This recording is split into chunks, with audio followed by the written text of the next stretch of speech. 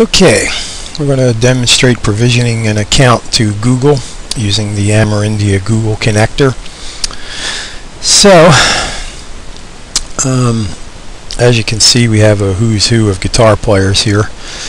So in this case, we're going to use Ritchie Blackmore, guitar player with Deep Purple back in the day, and we're going to give him a Google Cloud Connect account.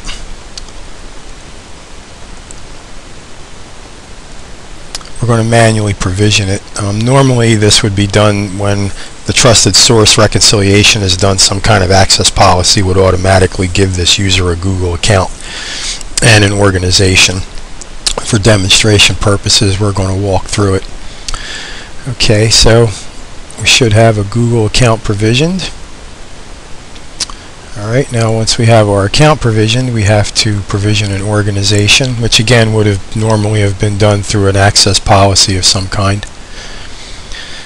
So, and of course, when we pick an organization, we would love to have Ritchie Blackmore as one of our guitar teachers on staff. So we'll add him to the school teachers org. Okay.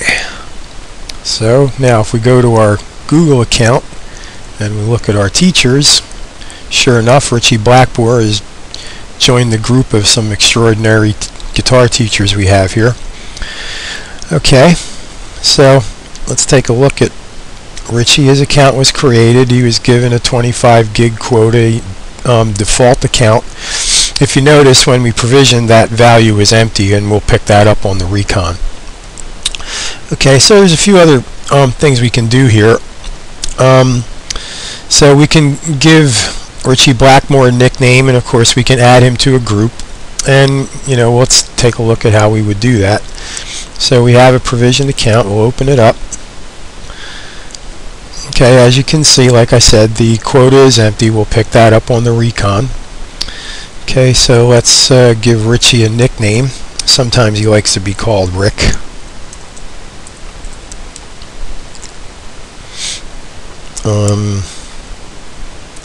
Let's make it Ricky.